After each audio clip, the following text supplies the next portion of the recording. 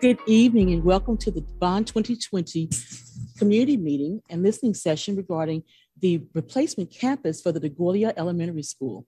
We're here in a hybrid format, which means that we're here live at DeGolyer Elementary. We're also broadcasting via Zoom and on Facebook Live. If you're on Facebook Live, please feel free to make your comments in the comment section. We'll get those shared and read.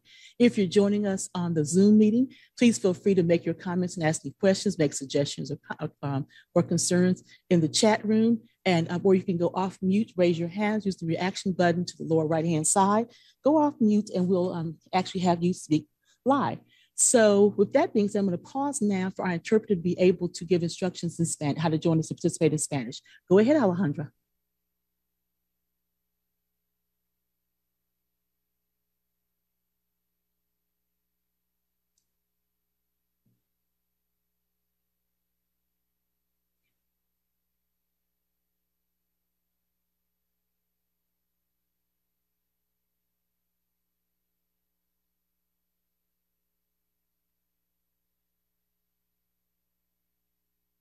Okay, what we're doing right now, if you could please check if you're in the Zoom meeting, please be sure to check the chat room for instructions on how to participate.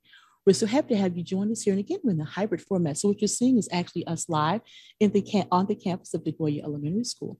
And we're so pleased because this campus is very lucky to have a very dynamic and excited principal who has been leading the charge here and working with our community to make sure they're getting their voices heard regarding this new campus. So with that, we're going to go ahead and if you'll go ahead, principal, and make your greetings. Thank you for taking time out to meet with us today. This has been a journey at the beginning of the year, and now as we inch towards our progression, I'm super excited to see the new ideas for our new school. Without further ado,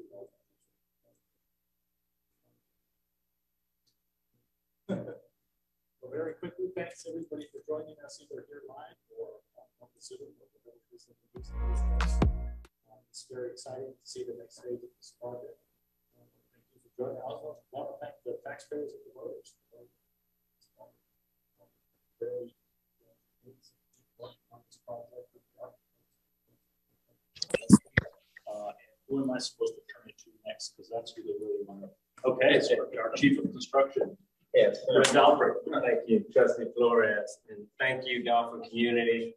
Those hybrid, those virtually, and those here live. We're excited. This has been a journey for our team, updating you guys and keeping you updated on our design. Keiko has done a wonderful job. We started with those 3 big ideas, and we've kept that theme throughout. At this point in the presentation, in our last meeting, you were looking at 2 different options. And this one, you're going to see how they kind of took that information and kind of combine that information into the solution you're going to see tonight. So without further ado, I'd like to introduce Roberto with Keiko Architecture. Thank you. Good evening. We're excited to present the results of our work in the community meetings that we did earlier this past year and earlier this year. So without much further ado, we'd like to start with the presentation. Looking at a recap of the big idea that we talked about in the first community meetings, having that modern design, modern style, kind of reminiscent to the mid-century modern that the existing school is right now. Additionally, looking at collaborative spaces and how to maximize those in the new campus, making sure that there's opportunities for students to interact and have spaces other than just the classrooms where they can have interactions with teachers. These are some of the images that we presented previously that were actually selected by the community as kind of inspiration images of the design that they like to see in the new school. As you may recall, the original massing concept of the school, having an education wing and a more public wing that has a cafeteria and gymatorium on that side.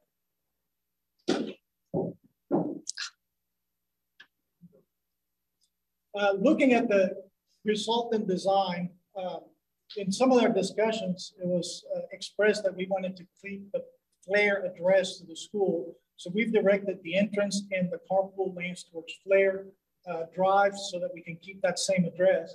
And you can see kind of with the arrows and the carpool lanes, how you access the site. You actually have a pretty generous kind of drive going up to the front of the school that is, actually has an entrance to a small courtyard there. The star that you see on the site plan actually signifies the main entrance of the school. To the north of that, there's playgrounds for both younger kids and older kids. So there's two sets of playgrounds in one area. You've got basketball courts and as well as a big grass play field for the children. A couple of things that we were wanted to make sure that we kept for the school, looking at the plans and the amount of effort that went into building the community gardens that you guys have here, we felt it important to, if possible, keep it.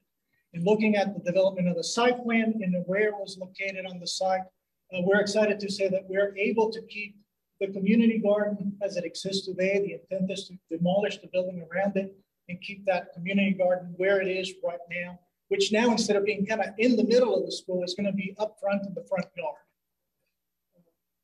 And then to the left of that, or the right, you see the courtyard entry that we've created for the new school. So as you walk in from the carpool, you're kind of going down this kind of wooded area or some landscaping, and you're surrounded on all sides by glass, kind of looking up to this courtyard. You see a 3D visual of the school right now, and we're taking our cues not only from the community meetings, from the existing design of the school, looking at that butterfly roof that you have right now in the auditorium and administration area of the existing school, and implementing that in the new education wing, as well as creating a new whole cafeteria and gymatorium space for the school. You can see on the floor plans right here, main entrance kind of at the end of that courtyard that we talked about that's directly adjacent to administration. And as you go down the hallways, you have pre-K spaces, kindergarten spaces, first grade on the first floor, kind of towards the back of the I guess, east side of the school. You have the special ed classrooms that'll have direct access to the bus drop-off lane right there. And as you're coming back and get closer to the cafeteria, you have your arts room, you have your music room, and as well for this school in particular, we were able to incorporate an orchestra room for a dedicated orchestra teaching, because we know that's an important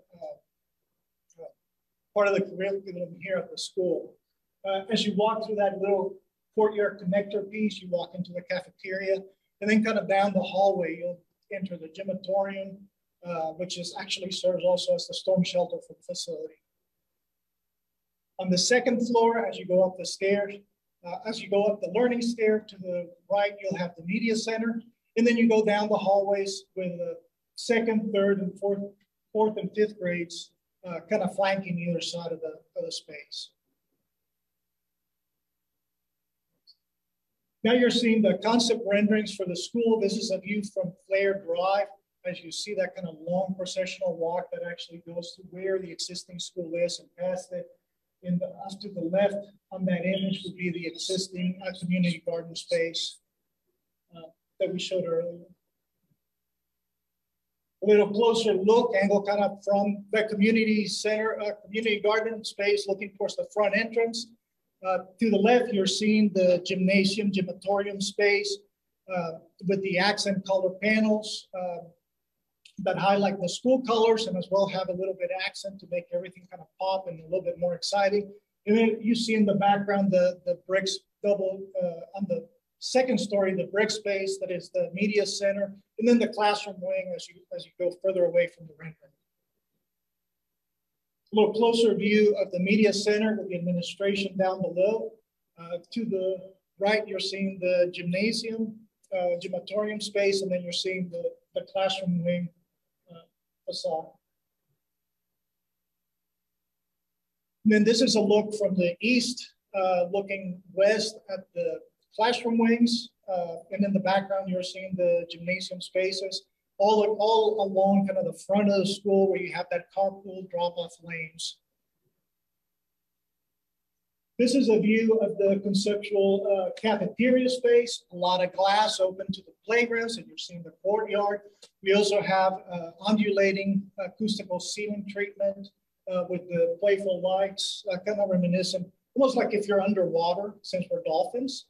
So that's the idea. You have kind of this kind of wave looking deal with the buoys kind of floating around in the cafeteria. And then a view of the learning stair right next to administration. We're using a lot of the school colors, but also giving it a little bit of pop of color, make it a little bit more exciting. A great gathering area there at the front of the school. And lastly, this is a view of the interior of the gymatorium with the acoustical colored panels, kind of bringing the outdoors into the space. On the backs, you see the stage space.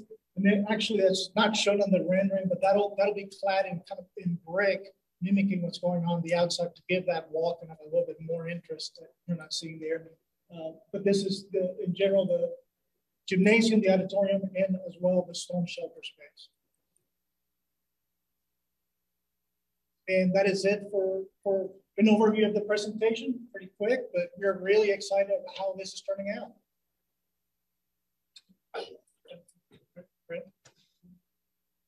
Okay, I'm excited. Beautiful job, Keiko, with the design. Next, I want to talk to you guys about the timeline. Right now we're in a little past 50% design, meaning the architects are going to be taking us to the city very quickly, and we want to bid it over the summer, so we can basically start toward the early part of next year. I mean, there's a long 6-month duration. We build in for our permits. If we can get it quicker, we even better off condition.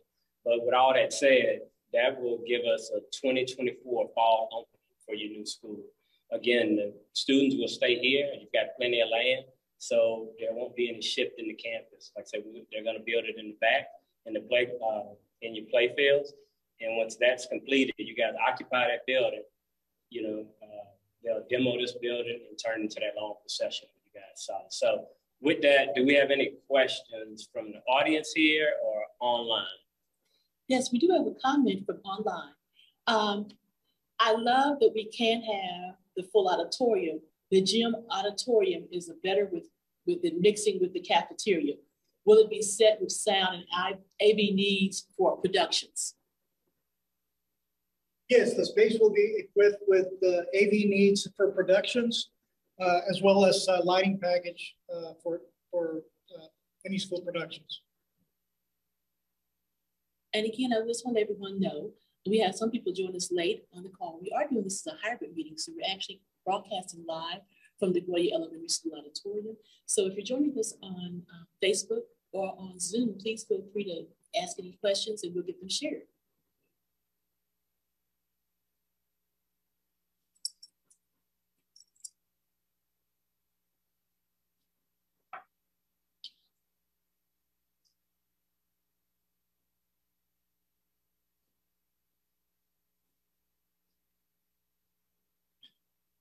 How deep is the stage actually?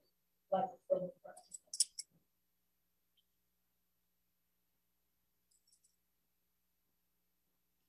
I believe that it's roughly 25 feet, if not a little bit. Can you repeat the question? Yeah, sorry. The question was how deep the stage is. And if I remember correctly, I believe it's 25 feet. We did have some meetings with the BISD, the theater department, to make sure that the size of the stage was appropriate. So we did adjust the plans to make sure that we were meeting that dimension. I believe it's 25, but don't quote me on that. When the orchestra is playing. Yeah, we'll look it up and we'll let the principal know what that dimension is so we can send that information through. From Facebook, we have a comment that this is so exciting and thank you. And also we have another question from Zoom. Is there any reason that we can have larger windows in the classrooms like we have now? Is there a regulation about that or anything? No, there's really no regulation. There is a good bit amount of windows in each classroom. I have to go back and look. I don't know how many windows there are here. it's always a fine balance with the amount of windows that you put in classrooms and trying to make sure that you're complying with energy codes. It's something that we strive to strike a balance with. So in the gym, will the, I guess the basketball goals swing up from the wall? Yes, they'll be retractable. The two main. Can you show that image again? Sure. Yeah. Sorry, and let me repeat the question. I don't know if everybody heard. The question was whether within the gym, the basketball goals will be retractable. And the answer is yes, they will be retractable basketball goals. So when you're having a production, all those goals will be raised up so that they don't interfere at all. Well, one thing that would be nice that we don't have now on those basketball goals is the adjustable height. They're all 10 feet, which is of course standard, but at this age level, just about every team plays on a 9-foot rim. So it's hard to have a good practice there because then they go to the wide play and it's not in there. So I don't know if that's design consideration, but goals at the wide do that. They swing up and they go up and down to different heights. Yeah, we'll take a look, make sure that that's part of the specification for the goals, that they have the ability to go up and down. Also, volleyball, I don't know if there's provisions for nets to, secure to the ground or if we have to use the ones that aren't secure. To the existing gym? Mm-hmm. Okay. But that was clear. So. Yeah, typically if you could repeat that conversation for the online audience. Yeah, the conversation was whether or not there be inserts for volleyball nets in the gymnasium space. And they were questioning whether or not it was going to be the inserts or portable type nets. Typically with a facility like this, we would put inserts for the volleyball net. So it's something that it can be removed, but it's kind of permanently secured once you install it. We have another question coming from Zoom. It looks great. Are there bathrooms in each classroom in the pre-K, kinder, and first wing, or more importantly, sinks so kids can wash their hands? Yes, there are. There are single-use bathrooms in all of those grades, along with the sink. And it's another question from Zoom. I saw some orange added to the colorful gym walls. Is there any concern about us being the Dolphins and adding orange to our teal? We don't want to look like the Miami Dolphins. I don't believe the Miami Dolphins have orange in their color, but I don't follow them, so I'm not too sure. I was going to say, and Jackson was talking about the branding guidelines. We're going to go through a formal process of proving these colors. Right now, they're just suggestions. The architect wanted an accent color, just to give you guys an idea. But that's something we'll run through our principal and, of course, back at the bond office. Anything to add, Jack? Yes, again, we're the DeGolyer Dolphins, not the Miami Dolphins, with exclamation points. They did comment that the yellow on the learning stairs look great.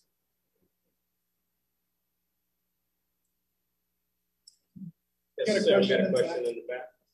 I've got a curiosity more than anything.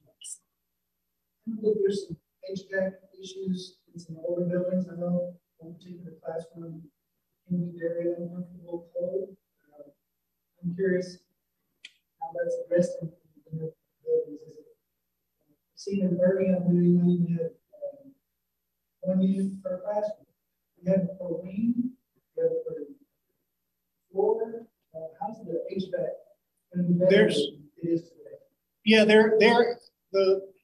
and let me repeat the question. The question was regarding how the HVAC system is going to work at the new school, making sure that the classrooms are kept at a comfortable temperature. And currently the design, what we're showing is chillers, kind of a central plant chiller that you see a lot of times, that then feeds what's called VAVs for each classroom. what these boxes do is essentially they regulate the temperature for each classroom. So you've got the kind of the loop of cold water, and then you're regulating how much you let air go through there to kind of regulate the temperature in the classroom. So you should be able to get pretty good control at the temperature throughout the school. Our Facebook community wants to understand that the architects understand that DeGolyer bleeds teal, all capital letters and exclamation points. So I have to make sure. Thank you for sharing. So there are several things. I'm an art teacher. There are several things around the school with students. We've installed, and you know, if we would have that chance to take it out for them. Plus the sound system is brand new parts. And we may have some space for memorabilia. Yeah, we can incorporate that into the new building as well, just in a small, in a small area. You know, just working with the architects, and we can probably tell you exactly where they are. And could you repeat the question? Yes, there was questions before the building is demo. Will the students and staff get to take out any memorabilia or artwork or just keepsakes? By the doors? Yeah, I'm going to make these tables. So yes, I only have the first right of salvage to the building. So usually before my contractor comes on board, we tell all the staff and the maintenance, you know, because they want to scavenge some parts as well. So you will have that opportunity. Now, I will give the principals some homework, because right now is the time for us to know if there's stuff like the dolphin outside that you want to take to the new school, so we can find a home for it. So by the time we're in construction, it's probably a little too late. We can still do it, but now's the time to find out, like, I'm sure you want to move that dolphin, we got to find a spot for it. So let's think about those things right now. Yes. We have a question coming again from Zoom. During the building, do you expect much disruption of the current school? And will they still get outside recess time every day? Yeah, that's more of an operational thing. But yeah, we're going to have our construction secure. You know, they have a perimeter fence around it. And with our safety director monitoring as well, I mean, our priority is safety and to not disrupt the function of the school as much as possible. I'm sure there will be some situations with parking, but we'll go with that whole staging plan and parking for contractors and staff with our principal once we get that contract on board. And also, a compliment. The question was, so each teacher could regulate their classroom temperature? Yes, I believe there are thermostats in all the classrooms, if I'm not mistaken. And the response to that is, if that's true, then amazing, all capital letters. It'll be limited. Yeah, we have some standards. I think you can swing it between 2 to 4 degrees or whatnot. So, I mean, we're still controlled by the central plant just to troubleshoot and override. But, you know, there will be some local controls as well. Also coming from the Zoom audience, during the previous meeting, the recess area was right outside of some of the classroom windows. Was that moved around? Can we take a look at the screen for the playground? Yeah. You mean the we still have recess? The playground areas, the location of the play. They're asking about the location of the playground areas in relationship to the classrooms. No, the north side of the school, the classrooms there are facing the playgrounds. But are they right outside the windows or simply facing, is the question? No, they're not right outside the windows. No. Right. And then someone else commented that we can't lose Eek. Our mascot has got to come with us. Yeah. What kind of storage is there going to be in this design? Yeah.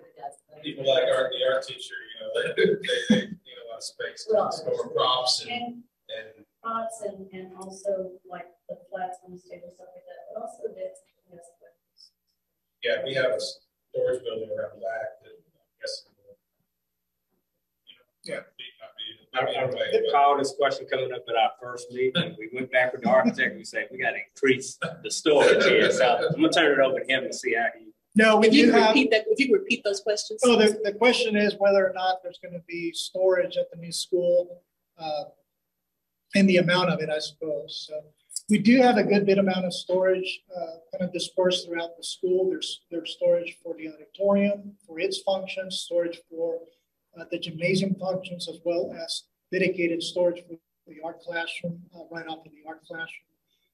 Not to mention other storage places throughout.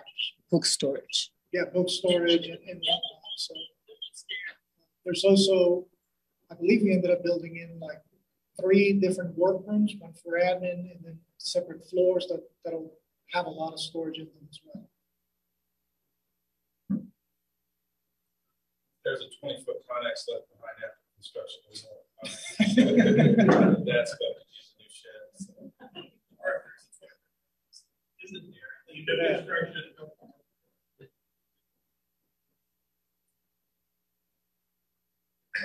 Any other questions? No, but I'd like to ask a question. I see 2 of our little dolphins here. Can we find out what they think about their new school? Well, we have several people join us late. I was going to ask that as well.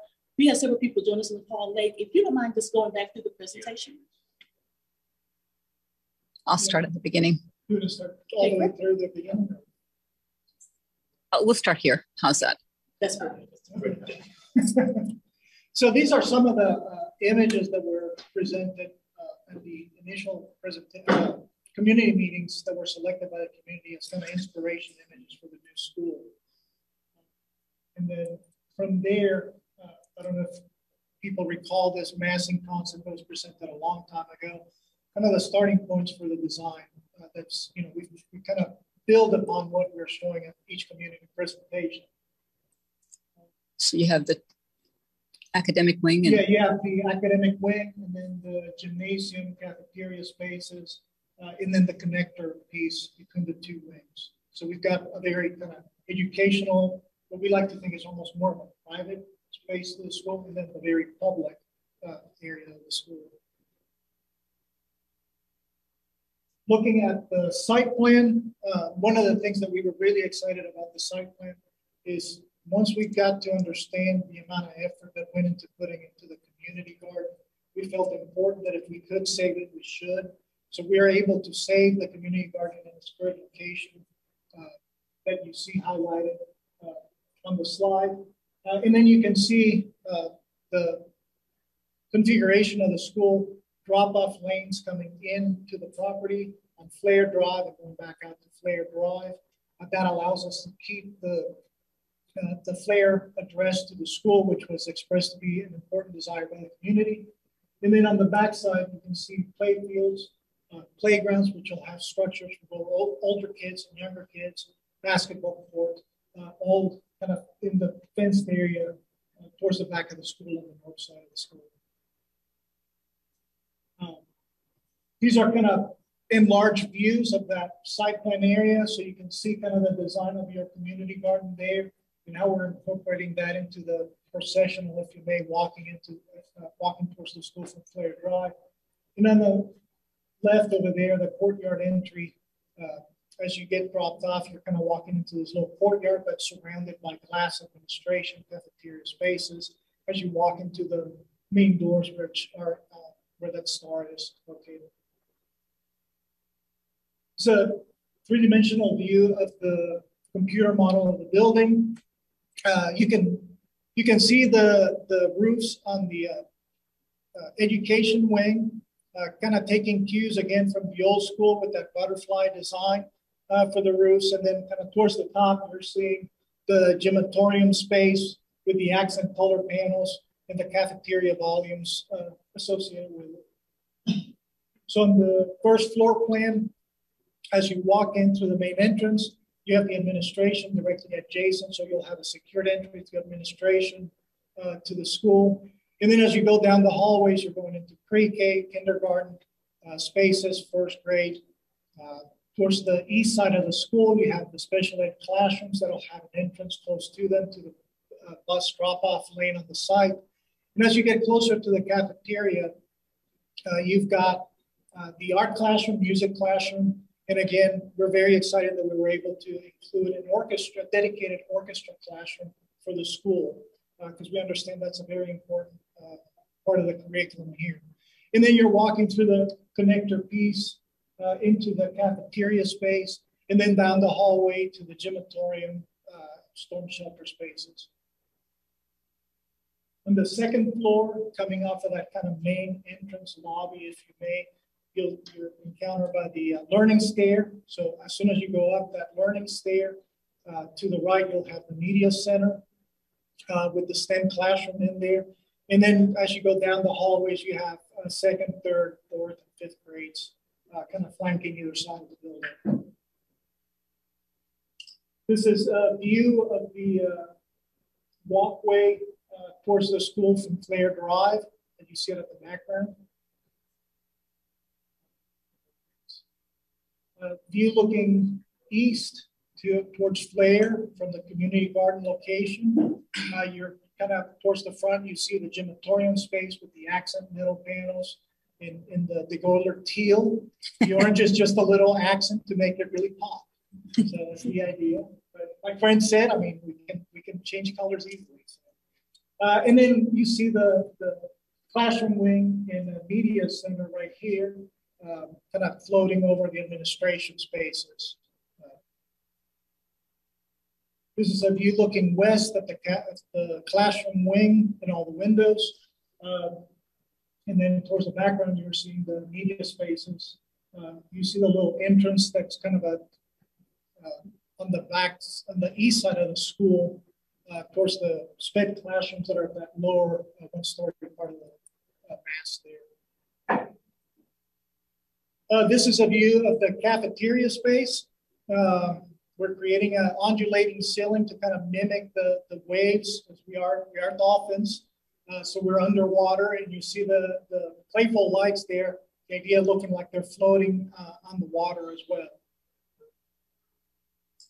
And then this is a view of the learning stair right of administration, really colorful, kind of a gradient of colors that terminates in the school teal that kind of wraps around the ceiling with the accent lights.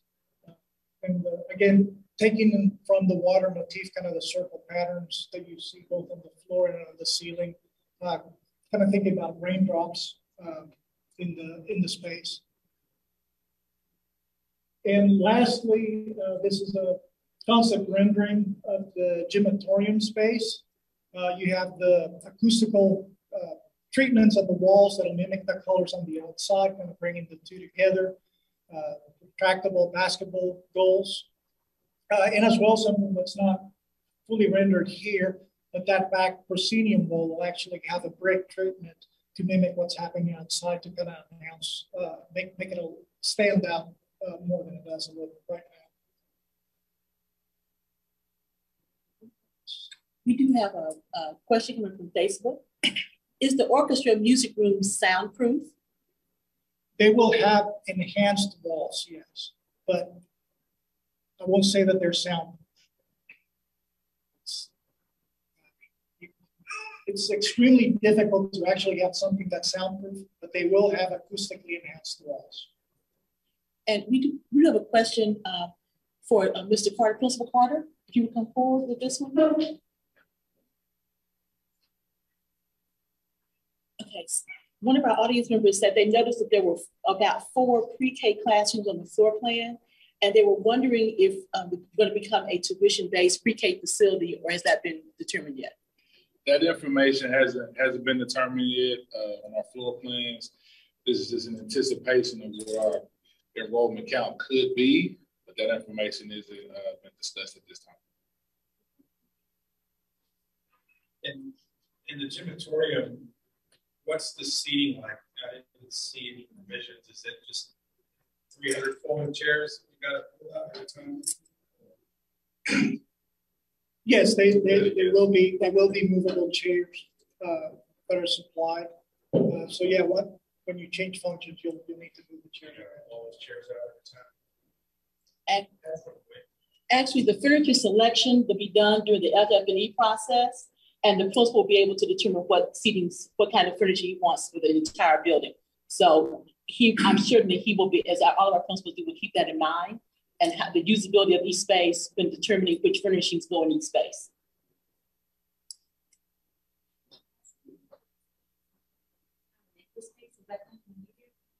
Yes, that is actually the meeting. Can you repeat that question? The question was, last community meeting, there was talk about a makerspace. And yes, we're planning for a makerspace and it's part of the media center volume, if you may. Yes, question. Is there a projected capacity for that theater? And is there a partition? Since, yeah, no, there's current. Repeat the question. The question is whether there's a seating capacity for the gymnasium if there's a partition in the middle of the gymnasium space. Right now, we're not planning on a partition for the gymnasium space, so it's just one big volume. And I'll need to get back with you guys on the seating capacity. So I'll let the principal know so we can disseminate the information. What kind of multimedia capacity capabilities will there be in the classrooms? Smart screen projectors, charging stations, have devices now. Yeah, I'm not sure district-wise, but we're planning for digital displays on the classrooms. Okay, and they'll have the charging stations as well. And what was the question? So, okay, can you repeat the question? The question was what type of digital displays or digital devices would be in our standard classrooms, and we'll have display boards as well as charging stations in each of our classrooms. Those cows, yeah, cows, the portable charging stations. Yes. We have another question coming from Zoom. Is the makerspace the same as the STEAM space previously mentioned on the charrette? Or are these two different spaces? No, they're the same space.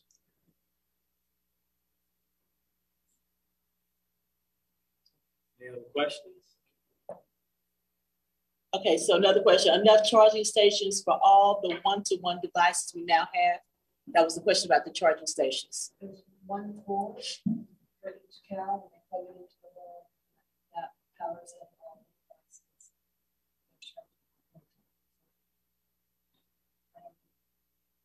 Yeah, we don't know the exact quantity. I have to get with technology, and we'll follow up and give that information to the principal.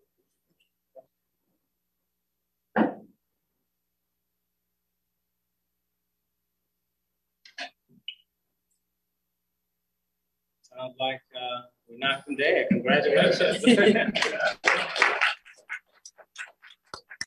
So with this, we're going to allow the architect to proceed to the next stage. I heard take out the orange, in Miami. We're going to look at storage again.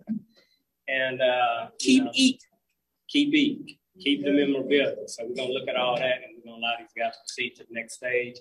Again, I want to bid this over the summer, take it to board September, October, and hopefully we'll break the ground back here sometime January, February timeframe. So I'm excited to give you guys a brand new school in 2024. So again, before we break out, yes, sir.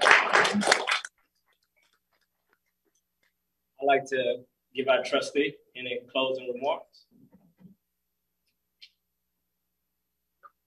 So I'll be real brief. So thank you for joining, and thank you everybody who's here in person, and you can stay, hang out, answer more questions if you have more questions. I'm just very excited about working with KCO, and it's a great team that's going to be building this school. And thank you again to the taxpayers and voters for passing the bond so that we can have this brand new school here in North Dallas. Thank you. Thank you. Final comment online. This is so exciting. Thank you so much for listening to all of our very opinionated stakeholders. We love it. Thank you, guys. Love the input. Jackie would remind you, follow us on our website, Dallas Athlete Bond 2020. The website for this school is dallasisd.org/the new DeGolyer. And that's the project website where you'll be able to keep up to date. Again, that's dallasisd.org/the new DeGolyer. Yeah, and this presentation will be posted there, and any changes or announcements we have, we'll post it there about this timeline, and like I said, when I exactly bid and actually go into construction. So again, in closing, see all you guys at the groundbreaking. See you guys.